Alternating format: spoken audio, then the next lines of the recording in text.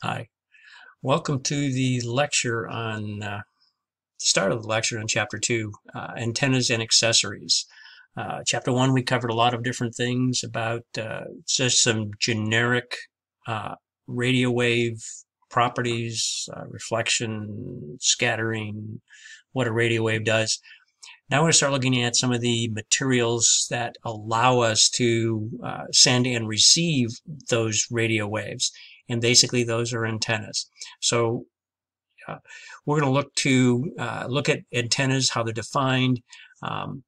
In the book, you're going to be, it's a relatively short chapter on pages 36 to 43.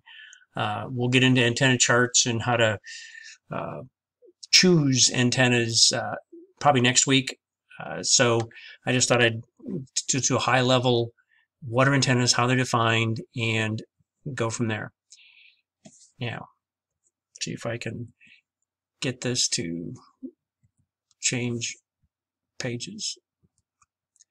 So what we're going to talk about is just some basic differences. Now, in this case, we're going to look at just some basic differences amongst the different antenna types. Now, granted, I think a lot of that's going to be next week, but this we're going to talk about antenna theory and stuff. Now, remember, to understand radio waves, oops, I don't want that there. Oh well. Radio waves both radiate and receive electromagnetic waves. They radiate waves as the electromagnetic signal escapes from the antenna, and we received it energy that is captured by it. So as energy is sent down a wire, it radiates two different things. It does electromagnetic waves, and once the radio waves get to a certain point, it will start radiating off of that wire. So we radiate elements that of that electromagnetic energy into the air. But antennas are also receiving elements, so they receive magnetic energy from the environment, and of course based on the different frequencies and antenna patterns and things that we're going to engineer. Antennas are engineered to use specific frequency ranges. So if you're in a 2.4 gigahertz range, it'll be a different design inside the antenna as a 5 gigahertz. And the antennas are engineered, and some antennas are engineered to work at either frequency, but they do not work optimally when you start making them, to be a kind of a general antenna. They don't work as well as ones that are specifically engineered for a specific task. So it's something to keep in mind when you're picking and choosing antennas, that engineering behind it determines a radiation pattern. And when I say a radiation pattern is when you have an antenna and it's radiating energy based on its design and its purpose, the radio waves that come off of those designed wires, off that design antenna, cover only a specific geographic area. There's antennas that cover 360 degrees. They're called omnidirectionals. They kind of go in. Basically, when it says omnidirectional, means what? All directions. So 360 degrees. Actually, when you look at the 3D picture of one of those, it actually kind of looks like a donut as far as that. But that shape is what you need to make sure that the receive antenna understands that. So when you're trying to design something, or somebody says, gee, I don't understand what happened, why don't I have coverage where I expected it to be?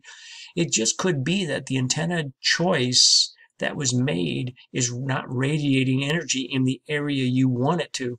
So as a wireless engineer or somebody who's going to maintain wireless systems, you need to understand is, okay, what antenna is put on there? What is its general shape? So that I can see, have we instituted engineered holes in this network. So you just need to make sure that when you're looking at an access point, or even what kind of antenna is used in your mobile device, that it's engineered to handle that information. Now, there's two things. There's active and passive gain. Now, passive gain says, hey, I don't put any other devices in the path of from the access point and the antenna to amplify the signal. That's passive. Now, active actually says, hey, I'm going to put an amplifier in the middle. So maybe I'm trying to cover a place that's unique, special, and I put an amplifier in the path between the access point and the antenna, and I amplify that signal. So everything that's coming out of the access point gets amplified, sent to the antenna, and everything that's received gets amplified and sent back to the access point. But in both these cases, if I do not use an amplifier, it's passive. If I do use an amplifier, it's active. Now, here's a couple of different types of antennas. One you're seeing, one called a patch antenna, and we'll get into different choices and stuff, but basically it's one that you would kind of place on a wall and radiate in one direction. And as you can tell by this radiation pattern, it doesn't radiate any energy behind it, or very little energy behind it. So if I wanted to lay this on a wall to make sure that I wasn't propagating energy into the neighboring business, I may want to choose a patch antenna so I'm radiating into a specific area and not being used by my neighbors. An omnidirectional, like I said, it's a 365 degrees. If you look at the 3D vision, it'll look like a donut hole. And then some internal access AP try to cover what they'll call a sectorized antenna, where they've built it so that I'm radiating the most energy I can into specific areas. If you're ever driving down the highway and you see a wireless tower, most of those you'll look and there'll be antennas on 3 different sides of the antenna on the tower. What they're trying to do is radiate as much energy in a particular area because they know that I can get more energy radiating farther with a designed antenna versus using an omni antenna. They could have put an omni antenna up there and radiated around, but it would not cover as far or as get into buildings or your car as well as if I had a sectorized antenna, or one that's engineered specifically for specific directions. So some of your internal AP antennas kind of give you the best of both of these worlds. Is I've chosen an antenna design or antenna inside that points in 3 different directions, but you just got to really see this little gap here. Somebody's office that's sitting right there is not covered.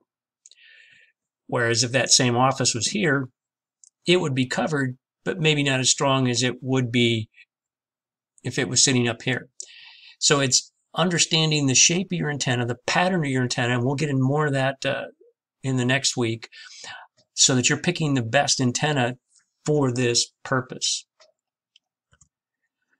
Because you got to realize, remember we talked about what radio waves do. They hit devices, engineering is reflected, refracted, absorbed, scattered.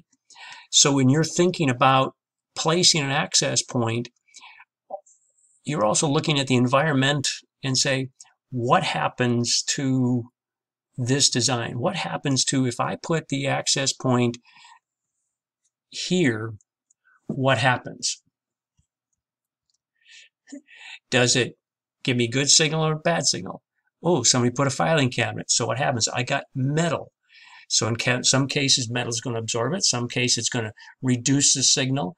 I've got thin walls, so I'll get more energy through a thin wall than I will a thick wall. if this thick wall or thin wall was at a hospital and it was next to the x-ray machines, guess what? You would probably see no energy going in that. So understanding the environmental impact of radiation patterns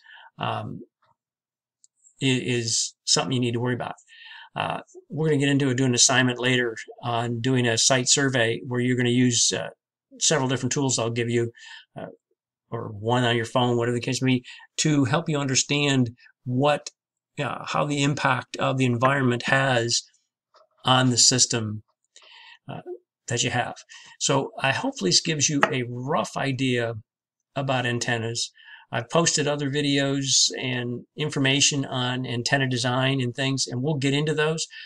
But I just wanted to give you a high-level introduction into antennas, and if you have any questions, let me know. Have a nice day. Bye-bye.